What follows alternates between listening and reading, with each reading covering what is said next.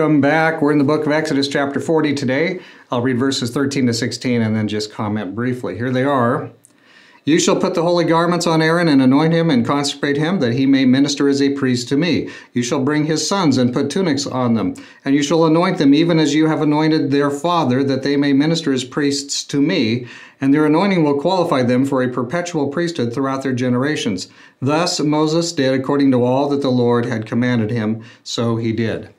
Okay, so this is, we just said it, this was the setting up of the tabernacle, and it's all being put together here.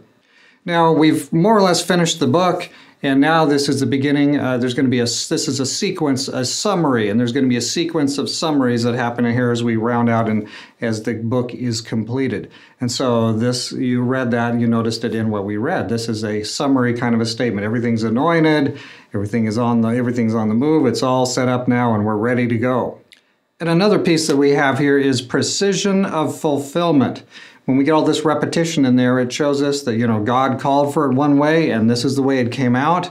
It came out just exactly as he wanted it. Precision of fulfillment. The Bible is not kind of a wishy-washy, sort of works kind of book. There's a lot of things in here that are very intentionally, very extremely exact precision. Yes, there are some bits that are perhaps less precise, just as there always are when something isn't a key bit.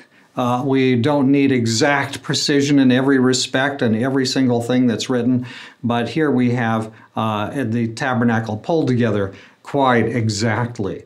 And so we have that. I have a comment here from Stewart in Stewart's commentary. So listen to what Stewart says here, a little note from Stewart's commentary on Exodus.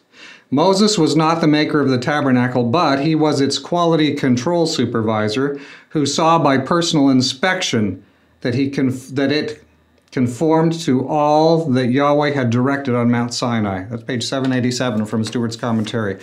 I recommend these commentaries that I've been using here to you, obviously, or I wouldn't have used them. But yeah, Moses is the quality control inspector. Remember, the commentaries, the use of a Bible commentary is not to overshadow or twist or bend the text. A good Bible commentary will help you understand the background of the text. It'll give you some insight on particulars that you wouldn't maybe necessarily have. So these Bible commentaries are definitely not, a rule. They are a help to interpreting. And why would we not receive the help of some of these scholars who have labored and put numerous hours in terms of trying to lay out and not only that, but just to think it through and really help us. So commentaries can be useful even though they're not an authority like the Bible itself is.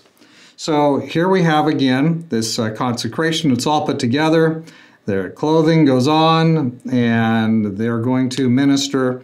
And so it's going to be exactly precision fulfillment. God's plans always come together just the way he'd have them.